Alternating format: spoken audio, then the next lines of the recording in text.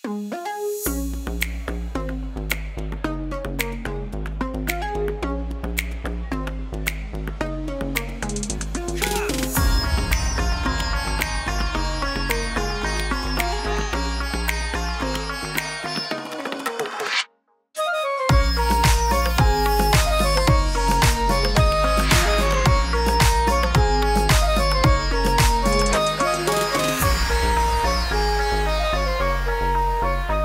everyone, welcome to Redefining ABCD. All right, you can go. All right, cool. So today for Brown Art Network, the focus of our conversation will be surrounding classical music and its place in the modern world. Joining in on our conversation is Rizwan Jagani, who is an American violist of Indian and Pakistani heritage who classifies himself as a new fit musician. His goal is to reimagine the idea of what the viola can do by combining his formal training in Western classical performance with other musical genres such as Bollywood, musical theater, pop rock, and much more. So hi Rizwan, welcome. Hey guys, thank you so much for having me. So before we dive into our central topic for today, can you tell us a little bit about yourself as well as your background as a musician? So, back many, many years ago, when I was about to enter middle school, this was when I'm around age 10. The school I was entering in Plano ISD we were all required to pick a fine arts elective, and that could be band, orchestra, or choir. I actually had a friend who was 2 years older than me who used to play the viola. And at that time, I was like, oh, if he thinks it's cool, it must be cool. That's actually why I picked the instrument, not knowing what it sounded like or anything of the sort. I mean, everyone knew violin. I had never really heard of the viola until I had known what he had played. And I picked viola, hated it for like the first 2 years, because then I discovered to my sadness that we don't always get the melody in the orchestra. And then when I was in my third year of orchestra, I was in the top group at the school. My parents had bought me my first viola, and I ended up liking it a lot more. I liked what we were playing. I liked the sound I could get out of the instrument. So then I realized I think this instrument was meant for me. Going through high school, I was one of the few South Asians who continued it, because I just loved it so much. And then entering undergrad, I was going to follow the dream of one of the many dreams of every South Asian, and that was to pursue a career in the medical field. And it wasn't so much that I was being coerced into it. I actually really enjoyed it. I was doing science fair. And all of my projects were medical based. So I felt like I was poised to take that on as a career path. And I was still doing music. But after a year of being in pre-med, I dropped pre-med and I switched to engineering, because I always was into aerospace, and my father's an engineer, my mom's a doctor. So I was like, okay, if not one parental path, the other. Great. Then a year and a half later, after a very rough time with vector calculus, I decided that math was probably not going to be good for me. I was still continuing viola at the time. I was actually minoring in music at my institution, Austin College in Sherman, Texas. And I had been doing quite well with viola. Faculty had asked me to do, on-campus performances for, big public audiences. I had gotten into a statewide performance competition as the only violist. So I was thinking in the back of my head, it's like, why not do music? And even when I started pre-med, in the back of my head, the thought was always lingering, am I going to regret not trying music as a career? So switched to music, finished undergrad still in 4 years, which was a miracle. But that sort of catapulted me into other things. I took 2 years off after my undergrad to kind of soul search a little bit to see what I wanted to do with the art. Then I did my master's at Carnegie Mellon University. Then after that, I did what's called an artist diploma, which is a performance-focused program at the University of Nevada, Las Vegas. And I finished that over COVID. So I did part of it remote, part of it there. And now I'm doing my doctorate degree, which is called Doctorate of Musical Arts at Catholic University of America in Washington, D.C. So this is where I am now. That's awesome. Cool. And I know you kind of mentioned, I feel like your career or your educational career so far has kind of been split in two almost. What was that? Can you talk a little bit more about that transition from the engineering world to the music world? Like, were there any, like, what was kind of going on through your head? Was there anything that was kind of that you were going back and forth on, or was it just an instant kind of decision, like, oh, this is going to happen? I wasn't sure what was sort of going through my head at the time. I had not done well in vector calculus, and I knew that the math subjects would just get harder. I Right. was in a class called differential equations. We had our first quiz, and I got a 10 out of 100. I, Gotcha. I feel Good. that. I I was feel like, that. and I was like, oh no, this is just supposed to get harder and harder, and how am I going to handle this? And I didn't want. I wanted to just basically stay afloat in school at that point. Right. And so, and since music was sort of like the calling at the time, part of it was how are my parents going to react to it? And, family and everything like that. So I had a lot of conversations with my mom and one of my cousins, and my dad was in India at the time visiting his family. And my mom was like, don't be hasty. Wait until your dad comes back from India, and then you can make a more concrete decision. This was like week 2 or 3 into school. And I was just like, I can't wait. I feel like where I need to go. So I emailed my advisors, and I tried to figure out how I could do it in the last year and a half I was at the institution, and I made the switch. I just felt like at that point at the time, it was the only way I could sort of stay afloat in school. I was like, let me at least finish undergrad and then Right. figure out what I need to do with life. Mhm. That's Yeah. awesome. Thank you. But that's a really cool way of getting into the viola. Like, it kind of went full circle. You started in high school, didn't like it so much, but then you got to love it, and then got to do it more in college. Yeah. Yeah, so you said, so like the new fit musician is a really cool term. I think that it really good describes like your talents. Aside from the viola, how did you get into like the musical theater pop that you kind of currently do right now with your training? So originally, when I was in high school, actually, when I was in middle school, this was actually my first exposure to the viola. The conductor there, Dennis Langevin, he would do these concerts for the incoming fifth graders that were about to come to the school. And the repertoire he would pick would be a combination of some classical stuff, but mostly pop stuff. So I remember hearing like Pink Panther theme, Mission Impossible. Oh. And so that was a very early exposure to pop music and, non-classical. But I always knew that it was sort of reserved for special occasions. When I was in high school, um, and in Plano, it's 9-10 is one school and 11-12 is one school. But the last concert of the year in both schools, both directors, Andrew Goins and Betsy Thomas, we would do a pops concert. So we would do non-classical stuff. And at the 9-10 school, my conductor would do what was called the mass orchestra event.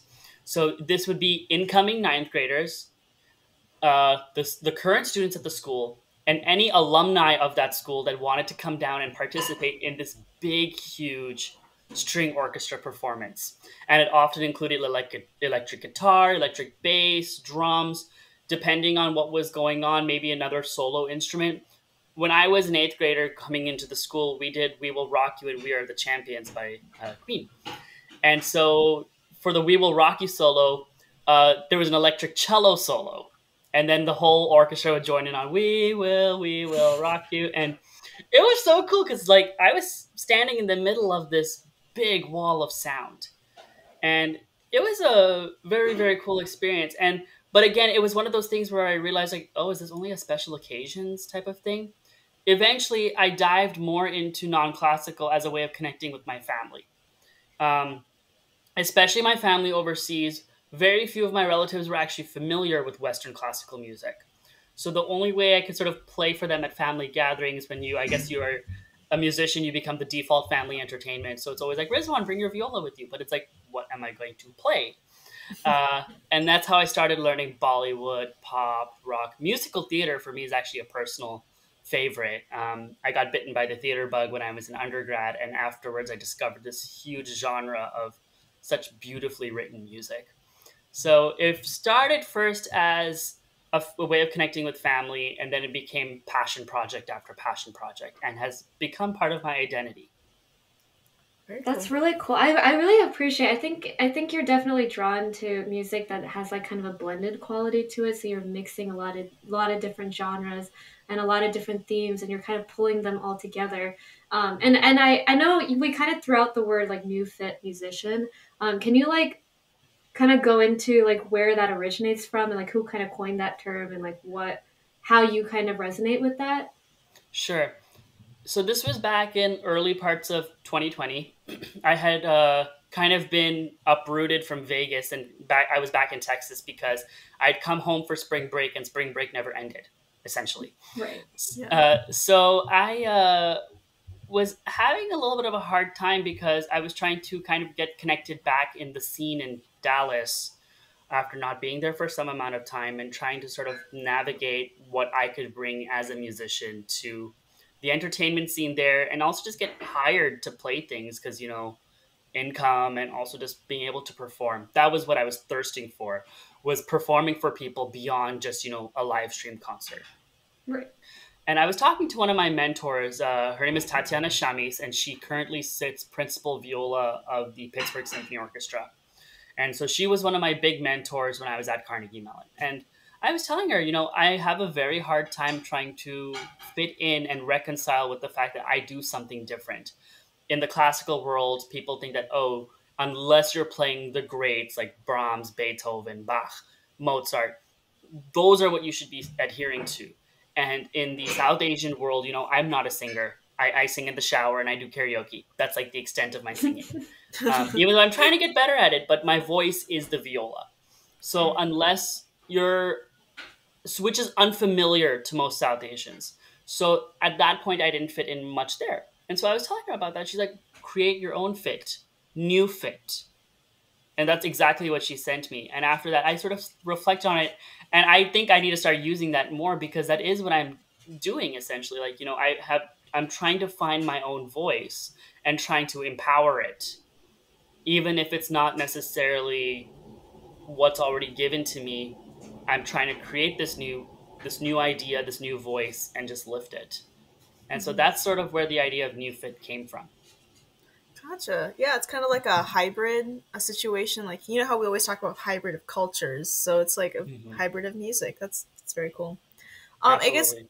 in line with the culture or topic of culture, how do you kind of blend your Western music training with your South Asian identity? Have you kind of felt like it's helped you grow more in your South Asian identity? Or like, how do you kind of reflect with that?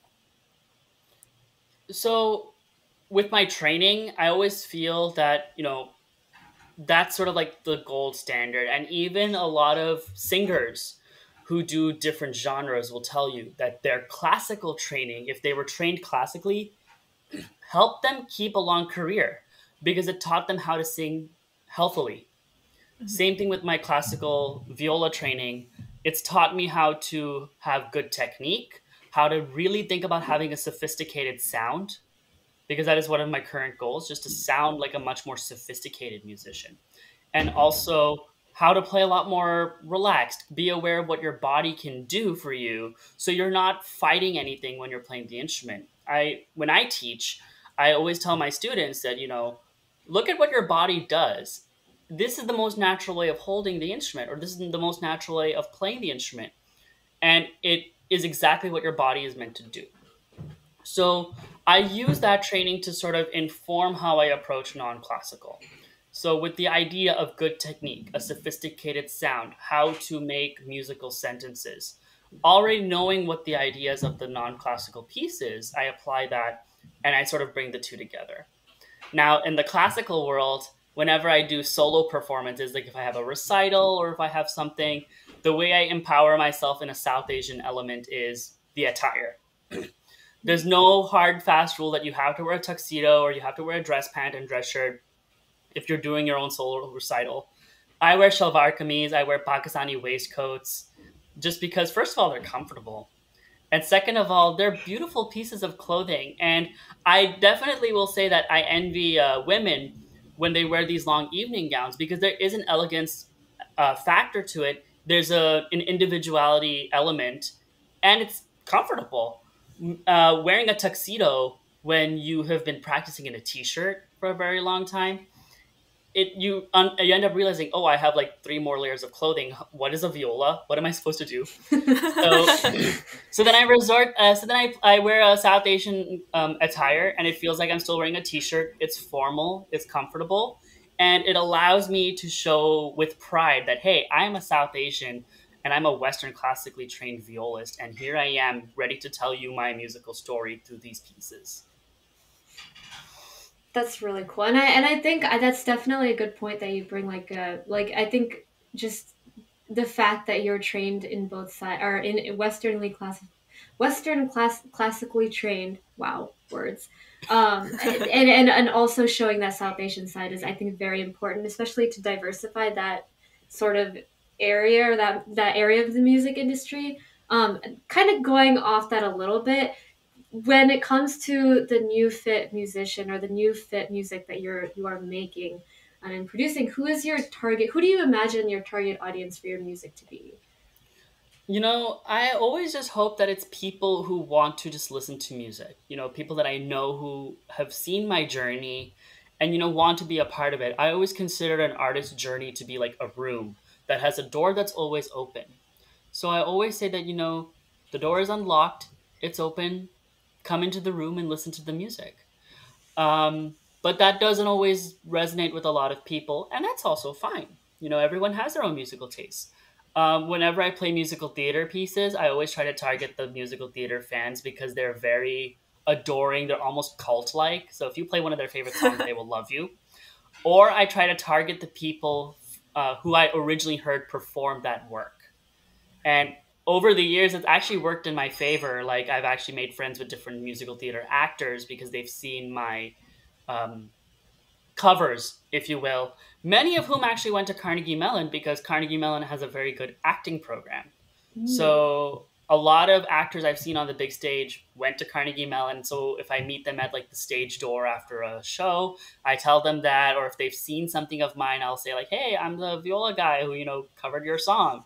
And then they go crazy. Like, I was actually talking to an actor who played Simba in Lion King in London. And he was an actor I wanted to see for years. But he saw a video of mine, and when I met him, I told him, "Hey, I'm the viola guy," and then he gave me a big hug. So, Aw, so that's like, awesome. so that's somewhat my target audience. If it's South Asian, of course, I always think about my family. They love my music, and they've always been my biggest cheerleaders. And then, any South Asian audience that wants to hear a reimagined version of maybe one of their favorite pieces, but also people who like the culture but don't know the language. As soon as you remove the language element and you just play the melody that everyone recognizes, you have made the song universal. You have transcended the bridge of language, and you have allowed other audiences to listen to something that either another group of people might like, or you just want them to hear it. That's such an important factor that you bring up, like how you should like go into something without having judgments.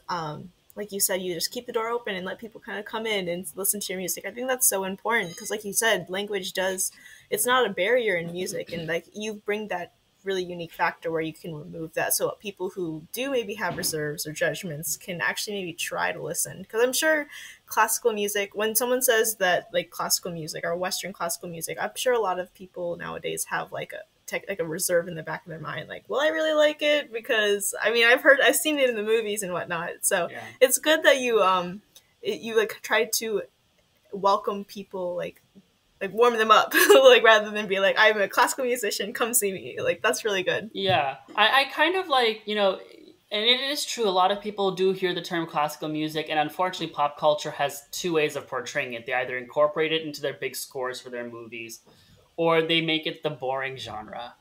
And, it's not always the case. Like last night, I went to go see Baltimore Symphony Orchestra, and one of my favorite conductors was leading the group, and one of my favorite soloists had come to do a performance. And it was spellbinding. It was such an amazing performance. And, because I have that affinity for it, obviously I'm drawn to it. I can't say the same for everyone else. So, obviously, like, you do it in little doses. Like, you think about like a little kid, you don't give them a viola, expect them to play like, professional level literature. You teach them, like Twinkle, Twinkle, Little Star or something of that sort, bring them up to that. So similar even with listeners, you know, You don't shock them with something intense. You warm them up into it, and it's like, hey, let's go to the concert together. I feel like you might like this piece. Like, give them recommendations for something they can go listen to. Easy listening, and then maybe the more technical advanced stuff. Because even as a professional musician myself, there are certain things that I will listen to and I'm just like, this is weird. Right. And the good thing about classical music is a lot of it was written to be without words. So that is instrumental storytelling at its finest. But it also requires a lot on the listener to really immerse themselves in that world. If you have words, the story is already being told for you. When you're listening to something without words, you're kind of making your own story based on what you're listening to. Right. Actually, kind of going off that topic, because it just kind of popped into my head, but I was kind of curious on what your thoughts on, because you were saying how you have to ease people into liking classical music nowadays, and it's kind of like an art that's kind of like, it has a cult following, or like it's almost like, I hate to use the word underrated, but it's underrated, and people don't tend to move in that direction anymore.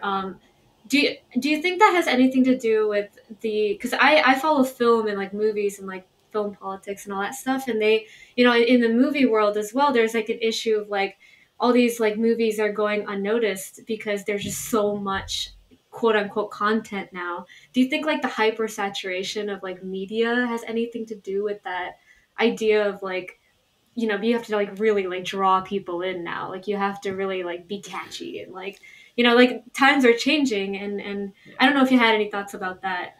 It's interesting because like if you go to a classical concert and you look at your audience, you're going to see a lot of people that are quite elderly, Mm-hmm. and you're going to see some younger people. 90% of the chance the younger people are music students, some of whom may even be studying with people in the orchestra. That was the thing for me at Pittsburgh. A lot of my colleagues and I, we would go to the concerts on Friday nights and then go to the stage door and meet our teachers. Um, it's interesting because classical music is basically, and like classical orchestras and musicians, we're basically like cover artists of the 1800s. That's literature that's been tried and tested through time, and there is a reason. It's very beautifully written stuff by some of the greatest people to have ever lived. But how do you sort of deviate yourself from that? Is you have world premieres by different composers, female composers, composers of color, who are bringing their own elements into classical music. So last night, one of the concerto that was played, it was for solo violin and orchestra, was written by a jazz and rhythm and blues trumpet player named Wynton Marsalis. And he's a Grammy Award winning trumpet player. He wrote this piece for Nicola Benedetti, who was the soloist last night. And it has all the elements of blues and jazz and those sort of things. So it brings that ear of sound to an audience that may not be familiar with it. So that's one way to do it. But also, you don't always hear of classical musicians having the spotlight unless you're in that world. Within the mainstream, it's always going to be a pop artist. So sometimes you have to look beyond the chatter and figure out, hey, is there something to listen to on this side of the musical spectrum? The answer is almost always yes. Right. Yeah. It's always just a matter of a little bit of effort.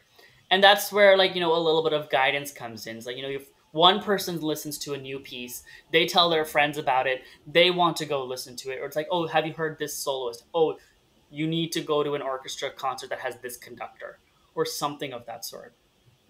And it's really just a matter of one thing leading to another, which I guess the pop world doesn't have to worry about, because literally, like, if you're Beyonce, everyone knows when you release an album. Right. Yeah. And you got social media backing you up, so I'm sure, Exactly. in the pop media world. Yeah. Exactly. Kind of diving back into your I guess your training. I know you talked about wearing your solar camis when you perform, and it gives you kind of like that sense of representation in your field. But I'm sure training or leading up to those types of, like, that moment must have been really different. So how did you kind of feel being the minority, I guess, in a predominantly white or Caucasian field? And how did you kind of navigate being like those types of experiences? And you can also talk about the flip side of how it felt being South Asian, but being Westernly trained, classically trained. Sure. For the longest time, I was almost always the only, or like maybe one of two or three South Asians in the orchestra. I remember my first year when I went to Austria to play in this festival. We had done Beethoven 9, and which is one of my favorite pieces. And my parents had come up for the concert to Europe for it. And a lot of people just met my parents and they were like, "We kind of know who you're supporting in the orchestra," and it was me because I was the only brown skinned individual, of South Asian heritage. So for the longest period of time, I always thought it was like a badge of honor that I on this stage of all these different people. I mean, granted, predominantly white, and then some other, there are other ethnic minorities too, but within the South Asian world, I felt like I was being this trailblazer. you know, I wasn't sticking to a conventional career path, and I could, represent that with pride that I was doing music at a high level, and that I want to continue doing so, and change, as cliche as it sounds, change the world around me with it, because that was just how I felt at the time. But at the same time, I was often also wondering, are there others like me? And where do I find them and, become friends with them, or like, talk to them about their stories? And in the back of my head, I always thought that, wait a minute, I had to fight a little bit to get here. How did, if there are other people out there, did they have my same struggle, or did they get more support in the get go? So it's a two-way street in the sense it's like, we may not be properly represented on stage, but it's like there's more of a reason as to why. It's just, I think cultural expectations hinder that sometimes. And I know we can talk about that a little bit later. And then on the flip side, being a South Asian who's classically trained and trying to mingle with other South Asian creatives, I feel like I have always encountered this issue where I hear people say that, oh, we need South Asian creatives. I put my foot forward, and then I'm always told, oh, but not like that. Mm. And then I look at what they're asking for or who they end up picking. It's almost always a singer, a traditional musician, so like, maybe a tabla player, a writer, a comedian, of something of that sort that they want to showcase. Even if I'm a classical musician playing Bollywood, because let's just be real, it is shown in Bollywood culture with, Shah Rukh Khan playing in Mohabbatein, which is a rant for a different day. But but when I think about that, it's like, hey, you've already idolized somebody in y'all's field who's doing something I'm doing.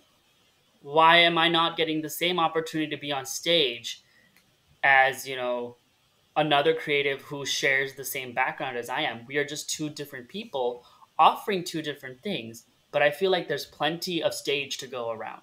Mm-hmm. And I have encountered that struggle so many times. And that is where that is also partially where the new fit comes in. Because if I can't find my home there, I will make my own home. It's just that it gets irritating, because when you are have so much pride in your identity as a South Asian, and you're not being welcomed by your own community, that's where things get a little upsetting. I don't care so much being the South Asian in the predominantly white world, because nowadays there's always an idea of uniqueness that I can bring, and people like that. I play well, I work hard. In some cases, my skin color doesn't even matter. But in my own cultural home, it's kind of just like I want to feel welcome, and I can't always feel welcome. I guess kind of going off that a little bit. I mean, and we kind of mentioned a little bit in the beginning, but when you did decide to pursue music, like classical music specifically, you talked about your parents, but was there anyone in that South Asian community that you speak of that had kind of a reaction to the idea of you switching over, or the idea of you being Western classically trained as opposed to South Asian classically trained? And can you talk a little bit about that and how you kind of navigated those conversations? Okay. Sure. So when it came to to kind of bounce off with my parents, when I switched my major, I didn't tell them I had done so. And those were one of those cases where it was like, it's better to ask for forgiveness than to ask for permission. Mm-hmm. Yeah. So I told them after the fact, like when it was too late to switch back. And that was not good. But it was through my parents that I understood where they were coming from. They were more worried about the greater community because of where they came from in their livelihoods. Essentially, my mom was a very prominent pediatrician in the Dallas area, and like if we ever went to the mosque, like half of the kids there were her patients. Right. Um, and so everyone would often ask my mom, like, oh, are you sad that your child isn't going into medicine anymore? My dad did not have to deal with too much backlash. My mom, I think, did. And always that expression of lo kya kehenge, what will other people say, kept popping into the conversation. And I always kept telling my parents this. It was like, are you so worried about what other people think, how their definition of success is? What their definition of being brilliant is? It was more them. Every now and then I would get a little bit of hard ice. I actually had somebody at a wedding I had been hired to play at. Somebody had asked me, "Do you really get paid to play at events?" And Oh man. I kind of along the lines loosely retorted, saying, "Yeah, I'm sure you work for Cisco for free." I True. mean, yeah, turn it around. Exactly. And I'm always this about respecting your elders. That's like my big thing. But at the same time, elders, you have a responsibility of empowering your youth. Right. And you hear that conversation being tossed, whether it's in a religious community or a cultural community, about empowering the youth for them to take the message forward. The same thing should be applying to careers.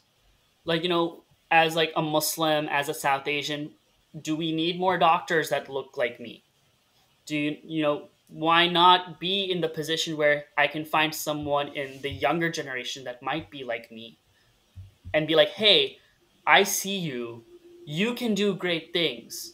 It's a process, it's a journey. But if this is the journey you want to take, you need to take it. So, and it's always weird because it's either the older generation that is slightly closed-minded, and you're kind of fighting away at trying to open their eyes up to see the new perspectives, and every now and then I'll encounter people in my generation who still think that there's nothing more noble than being a physician. And I will agree, especially with what we've been going through in the last so many years. I mean, our physicians have become soldiers in a way, trying to deal with everything in the pandemic. But at the same time, it's like, there's other ways of helping people, and we can all recognize that. Right. And kind of going back to what you said, like everybody's notion of what it means to be successful is very different.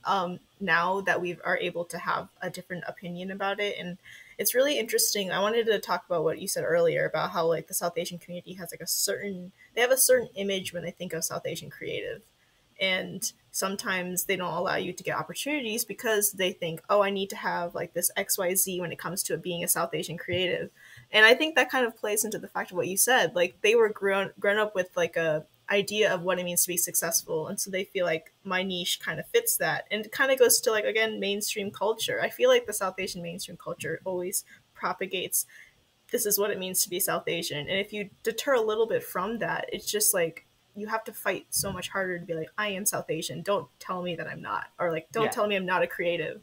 So I just wanted to say that before when you talked about that, because I totally understand where you come from as well, on that side. I feel like that, sorry, not to cut you off. I feel like that also kind of stems from like this idea, like this competitiveness. I don't know where it stems. Like, I feel like we're all just kind of pitted against each other sometimes. And that idea of like what it means to be successful, we're all just like pinging off of each other all the time. And it's really hard to decipher yourself and pull yourself back. And if you're in the creative world as a South Asian, but also you're trying to individualize yourself from that a little bit, it's hard to like separate and be like, no, I am Indian, but also like, please no, like give me some space. Like I am my own person as well. Like we're different people. So yeah. You brought up a very interesting point actually, because when I moved here, I got some gigs. How did I get these gigs? From other violists. Right. And two of my viola friends here, they actually have their own podcast. And in one of the episodes, they said, who are we competing against? When you go for an audition or when you're doing a performance, you're competing against yourself. Right. In South Right. Asia, and so there's plenty of work to go around. Like, if I can't take the job, let me pass it on to somebody who can. That's how I've gotten majority of my gigs here, and it's been wonderful because it made me feel like I was welcomed in the community, and that, hey, I won't starve. I still need to pick up a little bit more momentum in my gigs and my teaching, but that'll happen with time. There's often a running joke I have with some of my Desi friends, and we say that, if someone's at the top of the ladder, the people at the bottom, rather than use the same ladder to climb up, or like, if there's people at the top of the ladder, rather than help that person come up, they'll knock the ladder down. Yeah. Exactly. Yeah. And I will never understand to this day why that's an issue. It's like there is plenty of space to be expressive. Quite frankly, I don't think we need to have 15 plus singers, Desi singers. Everyone has their own unique voice, and different voices and different styles will resonate with everybody. That's fine. But if there is one different performer in the mix of things, that's never a bad thing. Quite frankly, it's a better thing. Exactly. I think that kind of goes into play with like representation of South Asian media, like in media, because I feel like a lot of people have this idea of this is how a South Asian creative or person should look like in the media.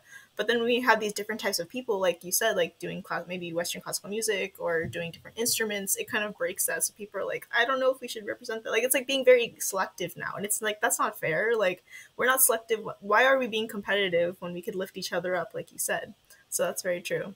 I had a little bit of a story. So back in 2017, and when I was still living in Dallas, this was right before I went to do my master's. I actually competed in like a local Mr. South Asia pageant, and Wow. and one of the rounds was a talent round, and the diversity of talents there was amazing. Like, there was a painter, there was a cellist, so there was another classical musician, there were dancers. So everyone loves a Bollywood dance. At that point, when I saw dancers, I was like, "Oh no, I'm dead." And I think there was a singer. There was a singer, maybe, but I knew the dancers were the ones that scared me the most, because they're always hype. Yeah. Right. But so I decided I was going to do Bollywood viola, and that was actually the primary reason I joined the pageant. Was I wanted to have a stage where I could do this and do it well.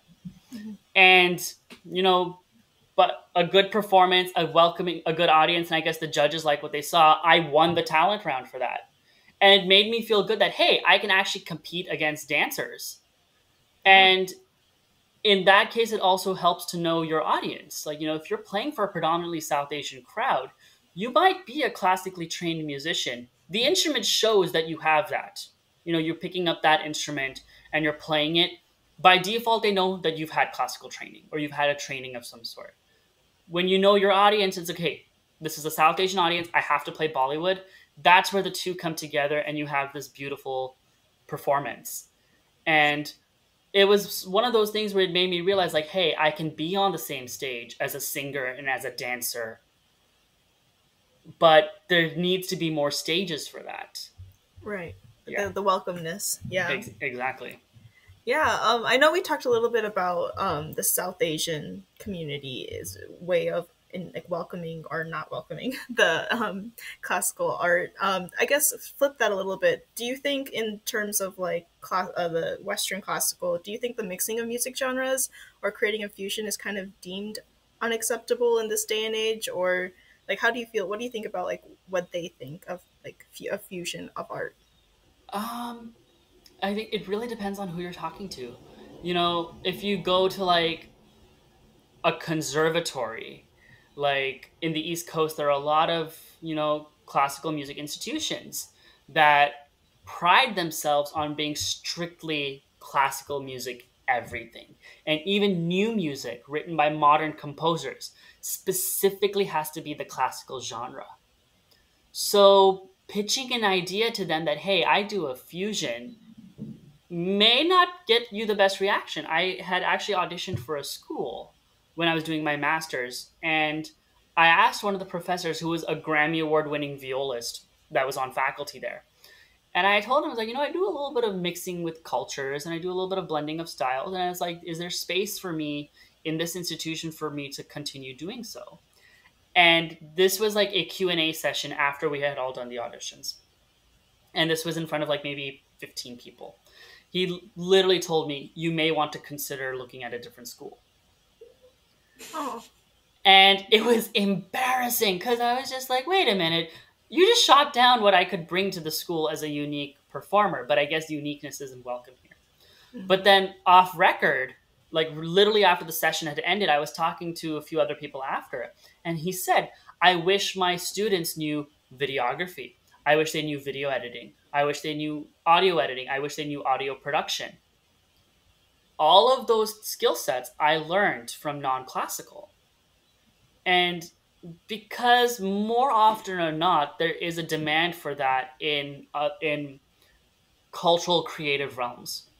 Like you'll always find the people that graduated from college that ended up becoming photographers and videographers, and they do things for weddings. But the thing is, you see what's in the front, but you don't look at what's in the back.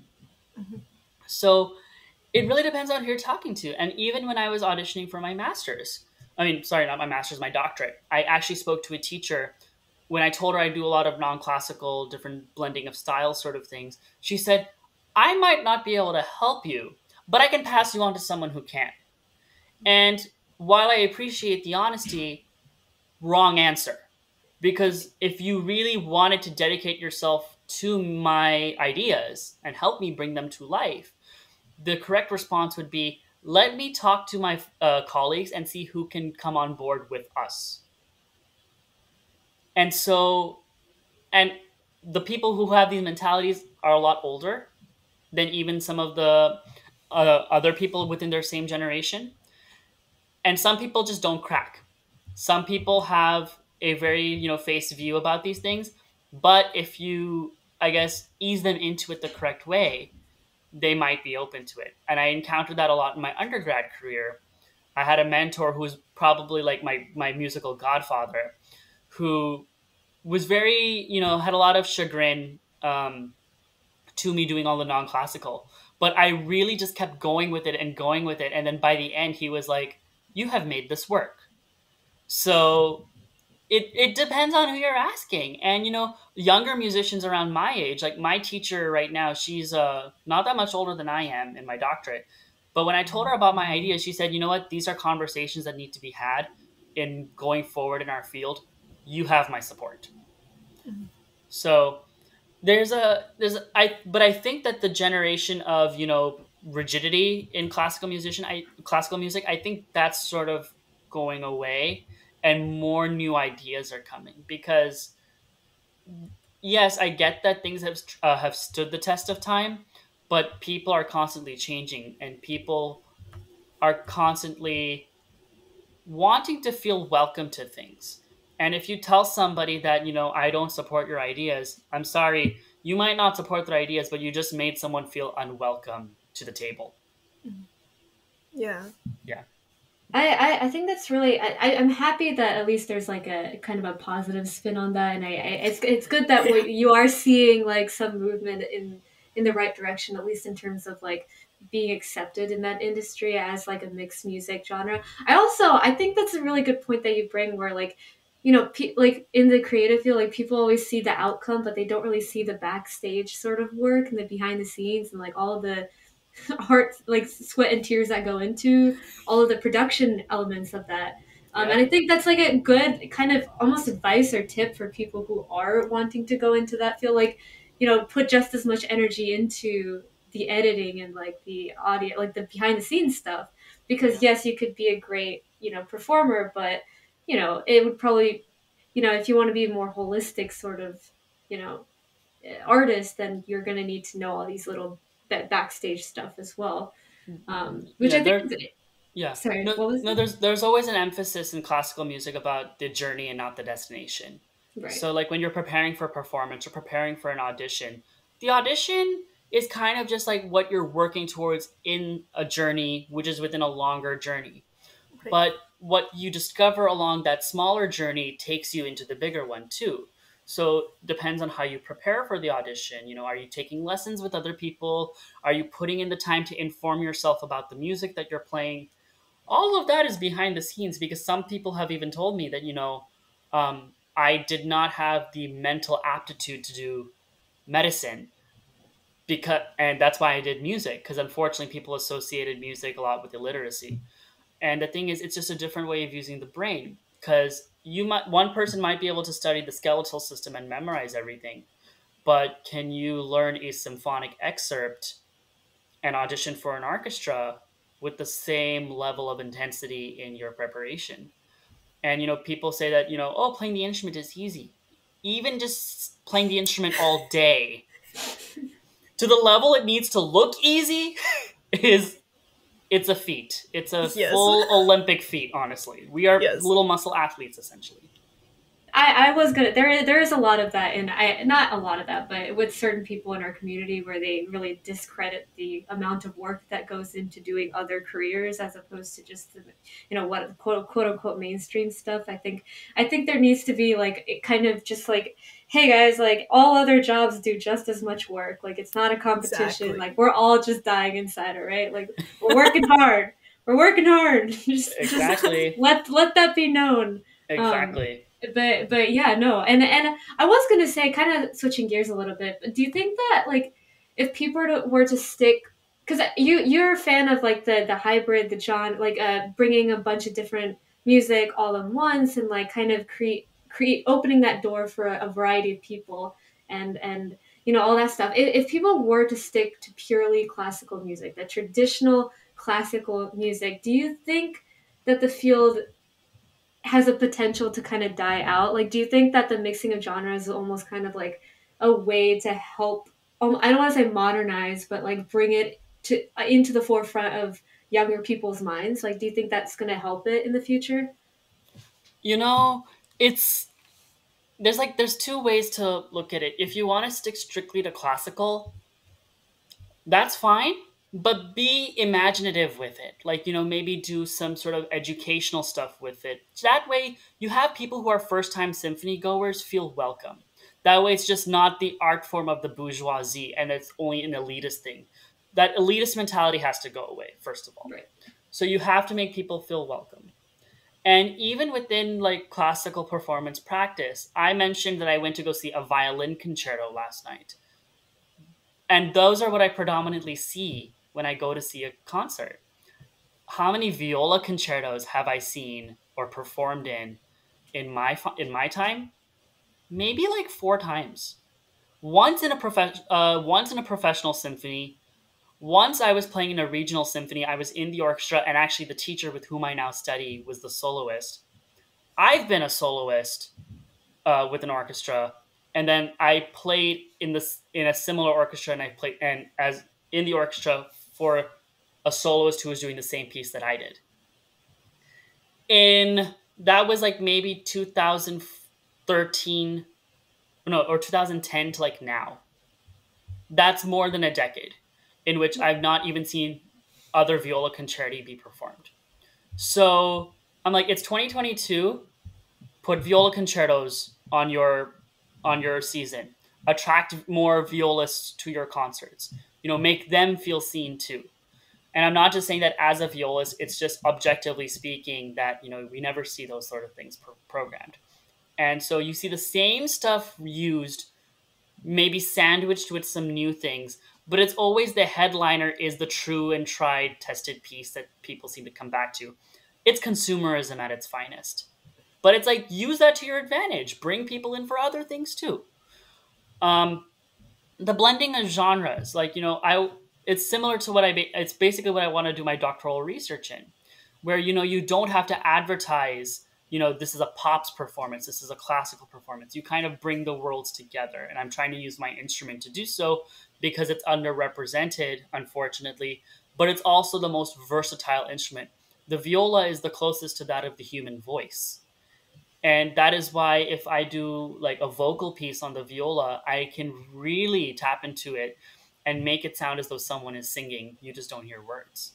Mm-hmm. So you want to think of these ideas of how you can basically reimagine and bring new ideas forward and let people think that, hey, why not have like, a Bollywood inspired performance next to a Beethoven symphony? A lot of very famous pop singers have classical influence. Lady Gaga is one of them. She has classical influence, or even a lot of famous musical theater performers. They all have classical influence. So why not have the two worlds come together? Because, you know, there's enough for everybody. And also, you will find that it's rare that you'll only find people liking one style of music.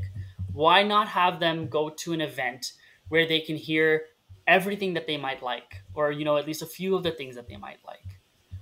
Because I don't see very many South Asians even attending classical concerts, let alone performing in them. I mean, I might be the token brown guy in the audience too, unless I, bring my family with me or some friends with me. Um, so it's like, if you have, for example, being South Asian, if you have, a Bollywood inspired orchestral suite, or, or a famous or a South Asian performer whose name is on the program as like a soloist, that's how you bring more people in.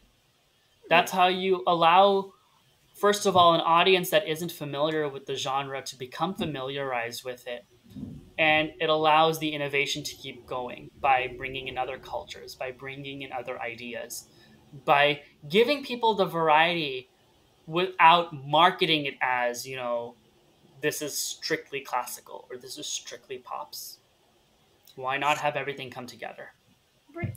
Yeah, you bring up a good point, because I know the term elitist is always like kind of seen with traditional music. I do Bharatanatyam, so it's definitely seen in the Indian art, like classical arts as well.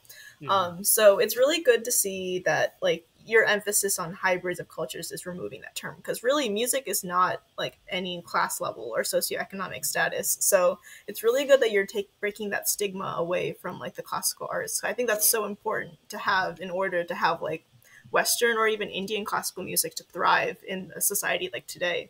So that's super important. I think of it a lot with like as a form of image, with whether it's Western classical, even South Asian classical, like even like how you dress up for a concert as you're attending. Personally, I hate wearing tuxedos because for me it's always been a uniform since I was like 12, 13 years old, 14, 15 years old. So I will never wear a tuxedo to a concert. I probably won't even wear one to a wedding because for me it's a uniform. But if there is somebody who wants to wear their favorite tuxedo to a classical concert, more power to you.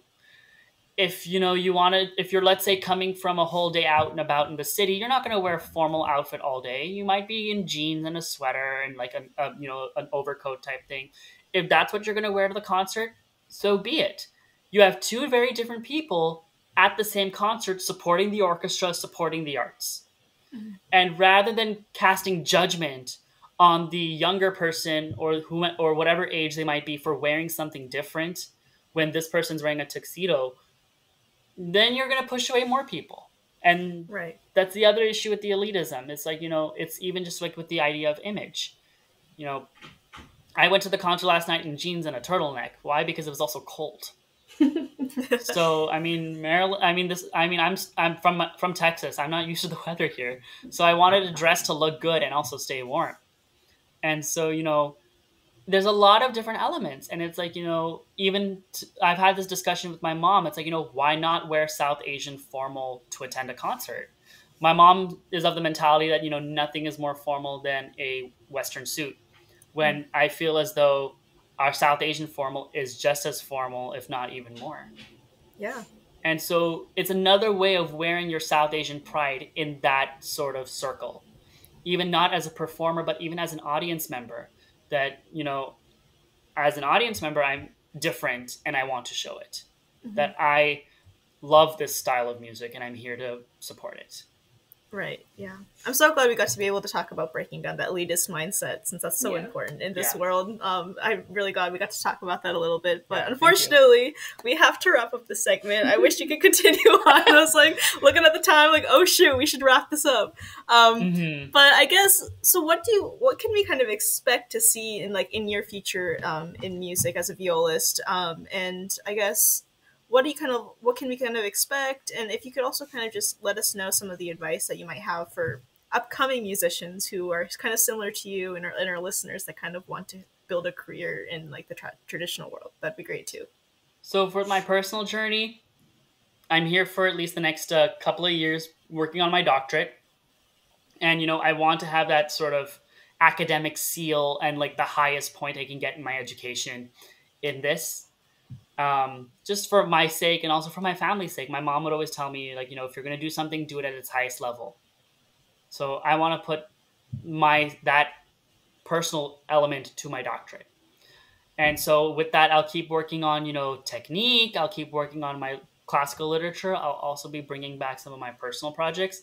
I just did my first ever professional orchestra audition for the National Symphony Orchestra in Washington, D.C. Wow. Congrats. Thank you. Oh my gosh. And I didn't make it to the finals, but I learned so much from that journey, and I kicked my tail as far as my technique is concerned. So I felt my musical growth go high, which segues into the advice that I want to give. It's always focus on your journey, not your destination. As cliche as that sounds, it is true, because you always want to be in a position where you're constantly growing. As soon as you stop growing, you decay. Right. And additionally, find your own individual voice. If your individual voice tells you that you want to be in a symphony orchestra, learn your excerpts and work your butt off and take your auditions. But if you want to do something different with the viola or whatever instrument you play, empower that voice. Don't let people come at you saying that this is not possible, or, we won't welcome you on our stage. There's always a stage that will welcome you. It's just a matter of finding it and making sure that you can keep the energy going, so that way the naysayers don't jade you. Rather than that, find an optimistic element that, hey, if these people won't welcome me, there's always people that will welcome me and will welcome me with open arms. That, yeah. Oh, did you have any other thoughts on that? I'm so sorry. I didn't mean to cut you off. No, but I will also just say that, always achieve the highest excellence that you can achieve, which means, like, if you're working on an instrument or an art form, really good technique, really good artistry, really cultivate that. And that will take you far, because you could be good at telling your story, but if your story is not written properly because the technique isn't good, or if, there's out of tune notes, which is what I'm learning the hard way as well, always make sure that your technique is at the best level you can make it. Awesome. Well, thank you, Rizwan, for coming onto the show to talk about your career as a new fit musician. We are very excited to hear about your upcoming projects, as well as, you finishing your career. Congrats on the concert, or the audition, by the way. That's amazing. Thank you. For our listeners, if you're interested in seeing some of the music, check out his website in the episode description. We'll put that in there. And thank you so much for coming on. This has been a great conversation. Thank you so much for having me. Awesome.